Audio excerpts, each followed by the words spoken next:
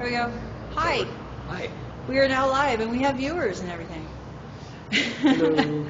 So, what's your name? My name's George. Hi, George. So, I asked George. I just grabbed him. I was like, "Hey, you want to do an interview?" So I don't know if you know what the vigil is about or not. So you tell me. I know it has something to do with the camping ban. Trying to get it lifted. Being in a position where I don't have a place of my own, it's definitely something I can get behind at this point. Have you ever been stuck in the rain without being able to have a lean-to or anything? A couple of times, especially in the last couple of months. We got a lot of traffic noise, so I'm going to come closer, and I'm sorry to invade your space, but Okay. I do want to hear. So, what was that like? Like, what happened? What happened? Well, I've been trying to find alcoves or places where there are overhangs or awnings, what have you, and it's rough. And it doesn't always happen, and especially when it's raining, there are a lot of other people looking for the same kind of shelter, and so there have been a couple of times where I've ended up just kind of standing under a tree and not sleeping at all that night. So, people are able to sleep here without being disturbed by police. They don't come and try to get them to leave. Right. But other than that, that's all we got, because it's a sidewalk. Yeah. And we still have this, they call it a structure if you put a tarp over a chair over you so that you can have some shedding of the rain. Anything that holds anything. That's why they're trying to define it as a structure. And we are challenging that in court because somebody specifically made a pallet to sleep on, got themselves arrested, made them write structure on that sheet of paper so that they could go to court over the word structure and say, come on, I'm just raising myself out of the water here. Or other people have thrown up tarps on just a string to see if they could just challenge that also. The right to have some way of shedding water or, raising your body heat or whatever you need to do to survive. Exactly. And the camping ban is a recreational camping law, so that's really sick. So, anyway. So have you ever been run out of a place that you were trying to get sleep? A couple of times, yeah. The police came by and, granted, very politely asked me to get up and leave, and not wanting to cause any problems, I did so. Where were you? Over on Yamhill Street. There are a couple of alcoves for some of the stores over in that area, right near where the Max station is. Okay, so doorways are supposed to be a place where you can sleep, but not everyone is equal because some businesses complain and the police chase people out. So it seems like there's overlapping laws, which allows selective enforcement, which allows basically the police to do the bidding of the businesses that have the clout to get them to do the work instead of for the folks. So I don't know. Yeah, well, and particularly in the area where I'm usually at, the alcove that I was moved away from was for a for-profit business, where right next door there was a non-profit organization that has an alcove, and nobody has ever been asked to leave that area. Okay. All right. So, yeah, way to go, police working for businesses. Okay. And what about the other time? It was at the same place? Similar situation, same place, yeah. Okay, so you've gone to some kind of shopping areas. Kind of, I guess. This part of town, just about anywhere could be labeled a shopping area. There's a store of some sort on just about every why be corner. downtown at all? Why not in other areas? Because, well... I'm good with you being downtown. I'm curious because we're like, people could say, why are we at City Hall? Why Yeah. not go, over somewhere where they will leave us alone? The services that cater towards homeless individuals are near downtown. I go to Sisters of the Road Cafe in the mornings for breakfast. There's a church I go to in the evenings that's on the other side of the river, but still kind of downtown area. During the day, I go to the library. I'm going online, trying to find a job, trying to find some way to pull myself up out of the situation that I'm in. Right. I'm not just sitting idle and doing nothing about it. I'm Okay. So I hope everyone heard that. I'm going to be, I could just see this going into the lecture material that I spew out at certain individuals who are in positions of authority and have all these weird ideas about folks. But that is something I hear over and over is, well, why can't you be somewhere else? Why do you have to be here? And it's like, okay, there is a reason that people are downtown. And now that you've said that, I get it.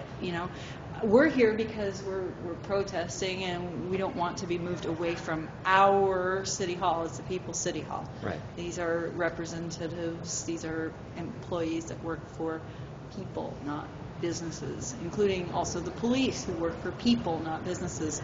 So they don't remember that. So we are not leaving from here. And I think if a person identifies as living downtown, if this is their home, whether they have a roof over their head or not, then they have a right to be here. So, but that makes a lot of sense. I know people who spend time in the library. It's a place where you can be warm, but also, as you said, people are reading and they're using the computer, and you're using it to look for work and other things. So. Yeah, contacting different social services to try and find a temporary place to stay. What's your work background? Do you have like a skill set that you're looking for work specifically? My most of my work is actually retail, but and what makes it really hard is I wasn't actually working before I lost my place to stay. I was a full-time student. Oh boy, I'm seeing my future. Okay, yeah. Okay, so you went to school, and what did you come away with there? Well, there were some issues with financial aid, and because of the timing of the issues, I wasn't informed of it until it was too late for me to do anything about it. And because of that, my roommates couldn't let me stay. I ended up not being able to pay for the tuition for the term I was already taking classes in. Mm-hmm. And were you close to graduating? I was about 6 months away from getting my associate's degree. Okay, so this happened to my husband during his bachelor's degree a long time ago, and he got out by the skin of his teeth, but then he was enslaved to student debt for many years. So yeah, this is getting close to home here for me. All right, so student almost gets through college, 6 months away, and then boom, no roof over your head. No roof over my head, no savings, because right. Student loan money is just enough to get by. Right. Wow. Okay. We have a lot of stories on here about reasonable reasons and unexpected, but then later you think about it and go, oh yeah, I can see how easily that would happen. Over and over, many, many different stories. There's not a single story. And I'm really, the more I hear, the more angry I get when somebody has the easy answer of, well, they're all this or that, and blaming folks for their situation, when in fact we should be very concerned about what you're going through, because this is a life-threatening condition to not have a roof over your head. So there's safety issues. You Yeah. don't have the protection. That is one thing we offer here because we're together. It's not perfect. But it's better than being on your own. Yeah, Tim got something stolen right from under me. I went to the bathroom. Mm. That was that. I actually asked somebody to guard, and that was the person who stole it. Oh, So gosh. that was a bad judgment on my part, and I really feel bad about that. He forgave me, but I thought that these people were I thought they were friends, and they thought they were friends. I mean, their friends would have vouched for them, but they were new to us, so we're a little bit more careful now, and so try to keep a watchful eye. Everybody's responsible for their own things ultimately, but we do have some safety a little bit. Yeah. You know, we also have security guards walking around all the time. We have lights on. We have cameras up. We have the police right over there. And since the police are not perpetrators here, unlike other places, you know, that's not a bad thing.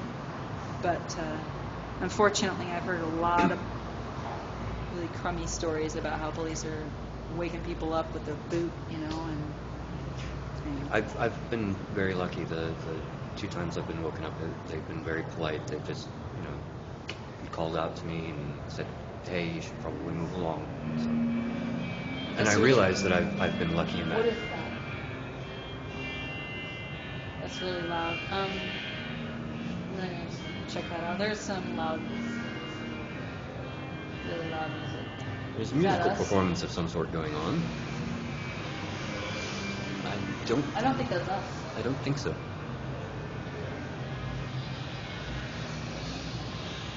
Dan's here. Do you know Dan? The guy who's walking? I saw him. I'm not sure if I've met Dan yet. Yeah, he's a really awesome guy. Anyway, I don't think that's us. So, boy, that's. I feel sorry for people trying to sleep right now. That's not us, is it? What's that? Can you turn up the amp? Yeah. So, is that somebody on the street? No, that's on the park. Other side of the park? Really? I saw a bunch of cyclists gathered. Oh over my there. God! It's Bike Swarm. Is that what it is? Okay. Oh. Well, I hope Bike Swarm doesn't wake everyone up, but I love Bike Swarm. I mean, maybe that's it. Maybe. Anyway, we will see. Okay, so yeah, so your story is really wow. I'm okay. I'm still kind of stunned. I'm putting this together. So you go to school. You're 6 months away. You have problems with financial aid, but you find out late you're already midterm. You're already taking classes for Right. something that you are now realizing you can't pay for. Then your roommates have to have you leave to protect themselves. You Yeah. suddenly don't have a roof. You haven't been working because you've been in school, and you haven't been saving because you've been in school on these loans. Right. And now you're in a situation where you're at a disadvantage because you don't have a roof over your head and all that goes with that. And you don't have those job skills necessarily. But you have the educational background and you're toward the associates. What was that going to be? I was actually planning on transferring to the university and working towards my master's degree in library arts, become a librarian. Fantastic. So I know that Julia Westhouse was helping folks with educational things, but it might be high school. I don't know if they're helping folks with college, but there's a business card inside the vigil Okay. that it was PDX Outdoorsman, Urban Outdoorsman, who's a cynical fella. He's like, don't ask me for a cigarette. That's like his big cause in life, is to tell everybody else not to ask him for a cigarette. And to, but in person he's very nice. I'm not going to go to his blog again, but he did tell me Julia Westhouse was a good resource for that. And Okay. they also hold mail longer than, say, like a Mission or wherever. So you can get an address there, and not everybody knows that address. Okay. So, people have to use these folk as addresses, and then it's kind of like having a P.O. box. Just forget about it. It doesn't work on a resume because those addresses are known. Just like as if you were going to use people can use I can't remember, there were a mailbox store that I could actually use their physical address and put, number whatever, like it was an apartment. And, but they all know all those addresses. So same thing here. So Julia Westhouse might be a good resource for that. Like if it is, and you follow up with that, then let us know. Absolutely. Yeah. Because I'd love to see it if you could get back in, finish up your associates, and also get out of this situation. It seems like the longer people are in this situation, the harder it becomes because you're constantly losing something. Yeah. Yeah. So have you had any just crappy things that have just kept happening, like annoying stuff just falling away, like losing stuff or?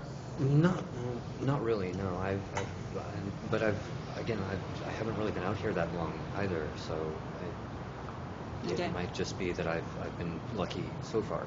Right. So definitely want to see you bounce back quick.